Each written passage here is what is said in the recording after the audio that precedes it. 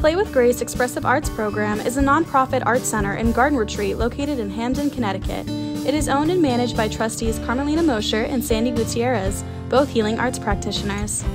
The vision of Play with Grace is to create 20 to 100 acre healing arts center for learning and retreat with prolific gardens for people to rejuvenate and revitalize their body, mind, and spirit. The mission of Play with Grace is to provide a supportive, holistic community with accessible and reasonably priced services to facilitate people in their healing work.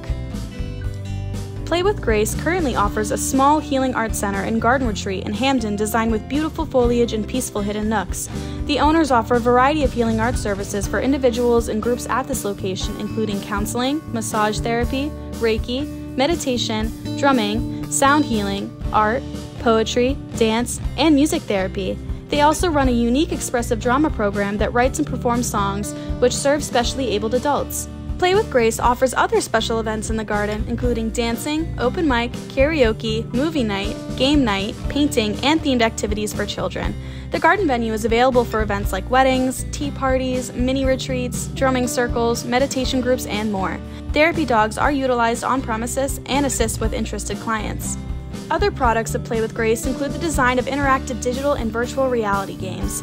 The Eyes of Wings VR app will offer virtual reality services in a mapped-out version of the garden retreat in Hamden. With doors and gates players can walk through to participate in events, converse in a virtual roundtable, enjoy a cup of tea with friends, or stroll through virtual gardens.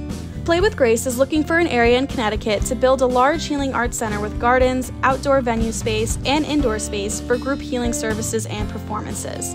They will also build an interfaith garden temple, labyrinth, and greenhouses, and will continue to grow and expand in their desire to make the healing arts accessible to those in need of services and support.